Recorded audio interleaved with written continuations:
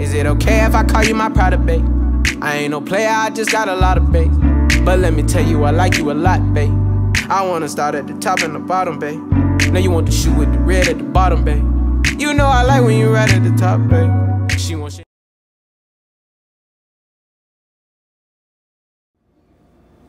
Get ready, boo.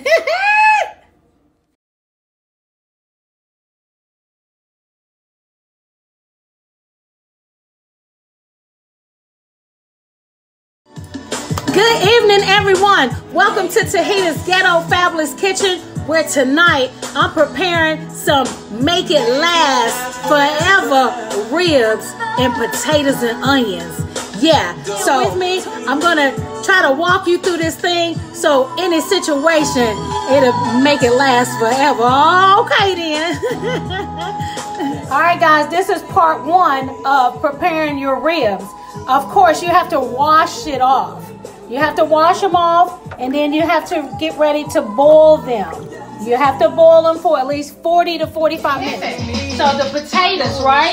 You see how I left a little bit of peeling on? It's perfectly okay.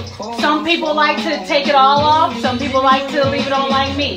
You know, I don't confess to know everything, but I know. Hey, y'all, listen. I got the potatoes and everything. I'm working on it, cutting them up real good. I left a little bit of peeling on it because I like it. It's good for the vitamins in case you ain't getting no vitamins.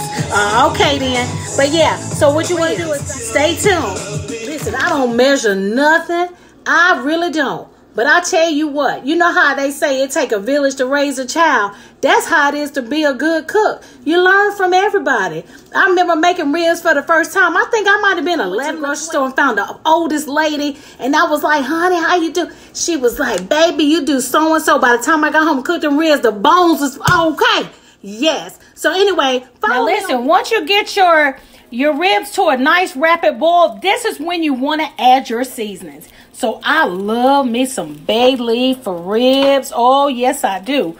Add your special seasonings, cayenne pepper. Hey, guys, I want to let you know that it's okay to, while your potatoes are boiling, to go ahead and add you a teaspoon of salt to your potatoes. Yeah, so now I'm going to drain the water off and, you know, put them in a bowl. Without, you can bake them without the sauce.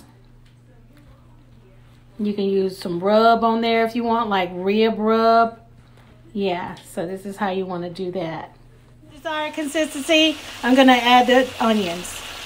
Hey, y'all, just want to share with y'all, these potatoes and ribs are so amazing. Make it last forever. I hope you enjoyed the way that I show you how to do it. You can always add your special touches with it, whatever you. I used to be so hungry. I said when I grew up, I was going to feed so many people. You know, I learned how to cook from so many different people with my own ideas. I've been a waitress, I've been a cook, I've been a hostess, I've been a line. Special shout out to Mita Soul Food in Winston-Salem. But I hope y'all enjoy Tahita's Ghetto Fabulous Kitchen. I'm going to show y'all some stuff because I can cook for real. And enjoy and have a good night. Now this is what it is right here.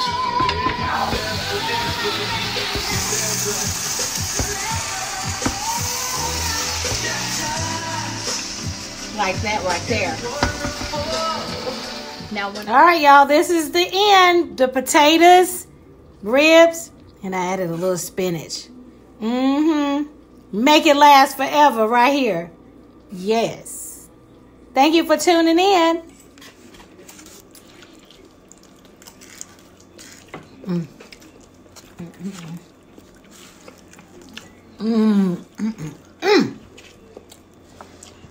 A little bit of rib on there.